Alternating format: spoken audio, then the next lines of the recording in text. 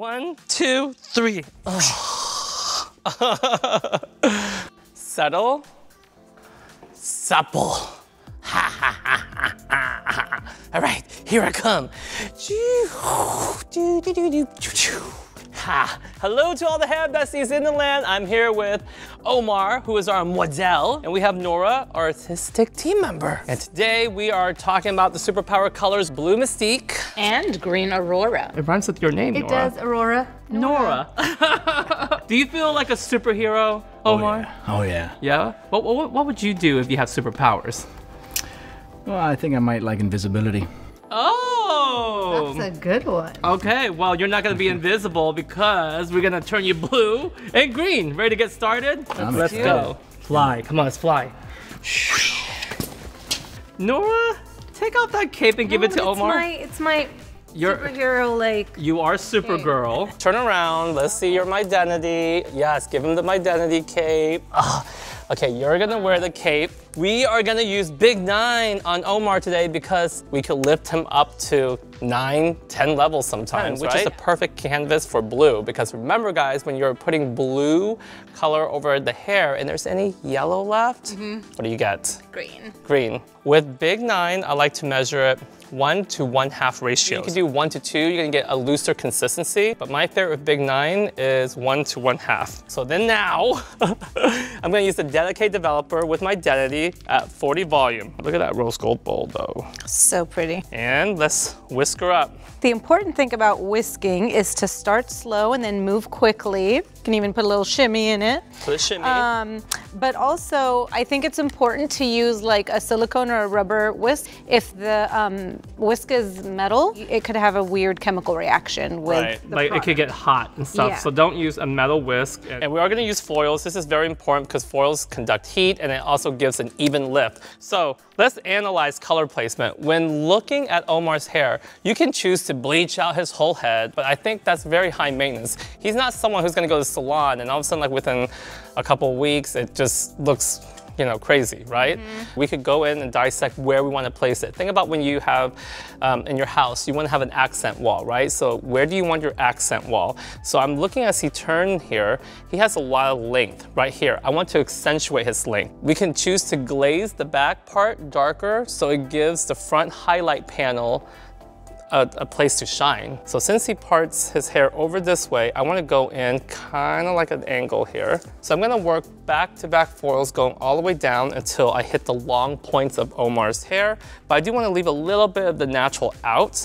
That way it takes on a different tone, it creates dimension. Thin slice is key here, and I elevate the hair all the way up, going this way, and I do one push to back comb the hair, and bring the hair down, and I'm gonna do another push. I'm actually gonna fold it outwards just in case I need to go back in, okay?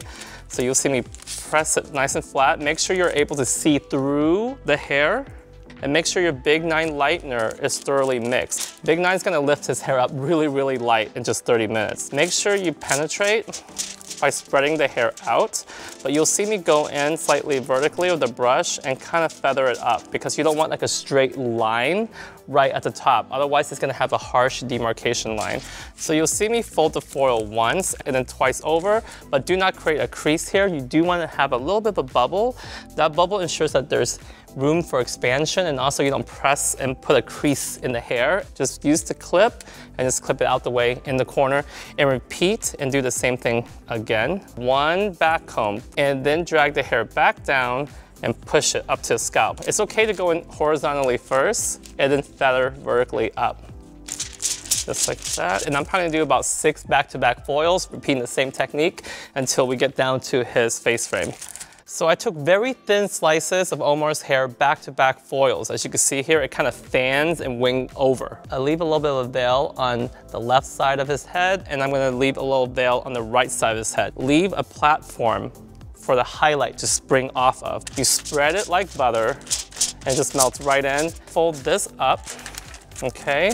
Look how nice that looked while it's processing, right? So I'm gonna spin him around this way. So let's unfold and wow. That was quick. That was super quick. He's already lifted. So what I like to do is actually hit it from the back. What sucks the most, guys, is if you open the foils up like 40 minutes in processing, and then there's like spots that wasn't lifted, right? So we're gonna do this and let him process for 30 minutes.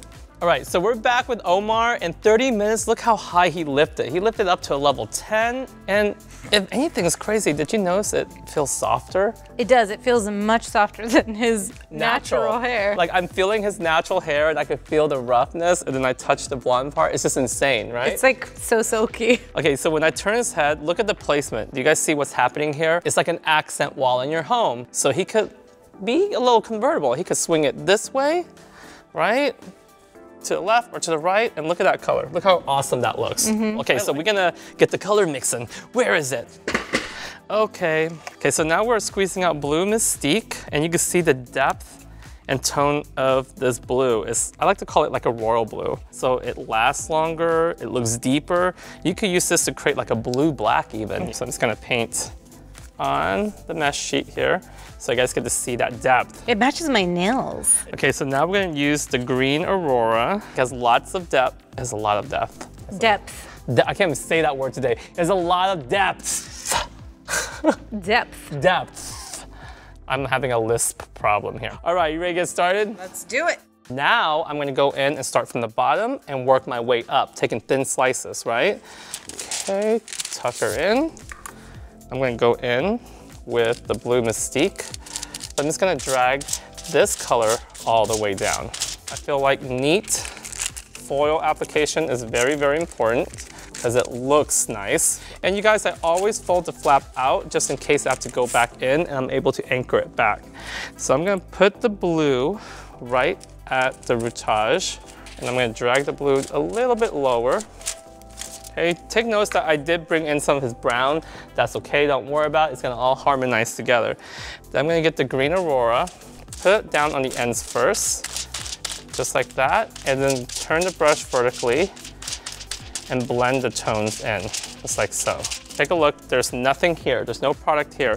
So I'm able to fold this on top of itself and not worry about the hair smashing on top of each other, right? So to get even more creative, put the blue down first. So right on the right side, I'm gonna stroke a little bit lower, just like that, and bring the blue all the way down, right?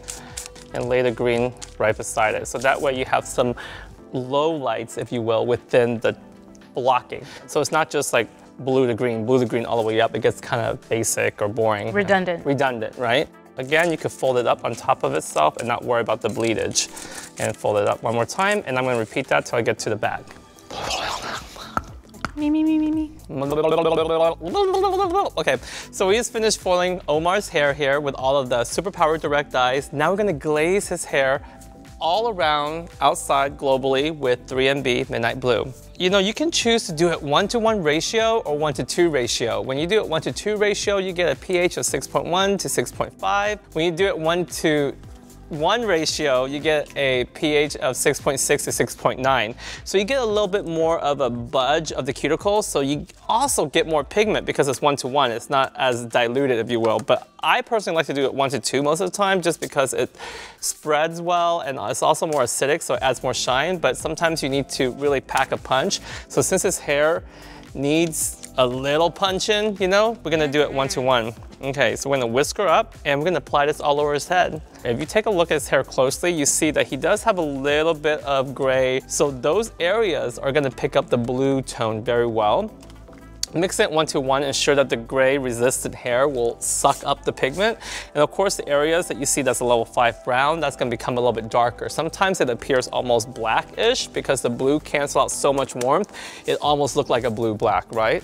So if you put 3MB over pre-lightened hair that's been lifted to a 10, you get a very smoky blue color, right? So let's apply this, Noora. So another thing is when dealing with oxidative colors, whether it's dim-eye or permanent, just know that when you first mix it in a bowl, it is not what you see is what you get, like it would be with a direct dye, right? So it might look a little bit tealish, but don't fear. Gotta trust the process. And after we finish doing this, we're gonna let him process for a full 25 minutes. And another thing is, if you really want to really lodge the dyes into the cuticle, you could also put their hair under a heat lamp, usually for like 10-15 minutes, and then let it cool down for another 10 to 15. Cooling is really important because it lets everything sink in and seal.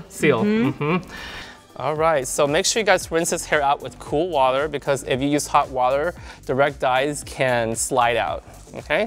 All right, we'll be back. We are back with Omar, guys. I am so excited. I don't even know what to say. Lost for words, Noora?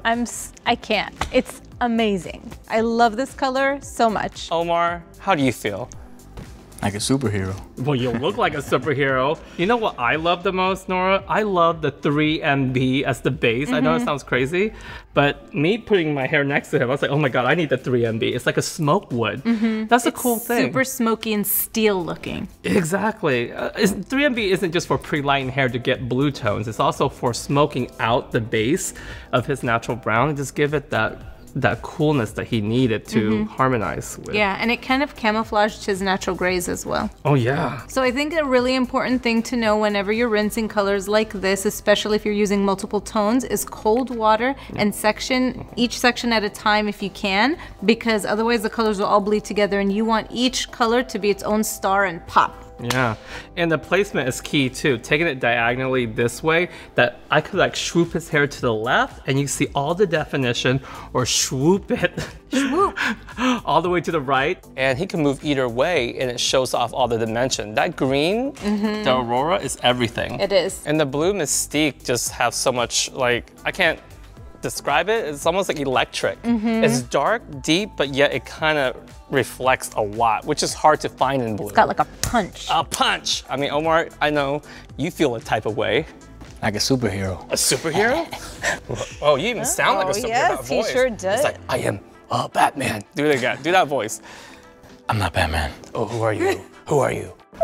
I'm Omar. You're Omar. Well, we know that, but now you're just sexy Omar. Blue and green Mystique man. Yo, okay. You guys leave comments below, hair besties. Tell me what you think. Do you like the green Aurora or the blue Mystique or the midnight blue? Or all three. Or all three of them together. You guys need to try it. Do yourself a favor. Pick it up now. Subscribe to my YouTube channel. Follow Noora, me, and thumbs up. Instagram. Thumbs up and all the good stuff. Okay, love you much. And Facebook too. That's kind of important. I don't know what that was, but I did it anyway.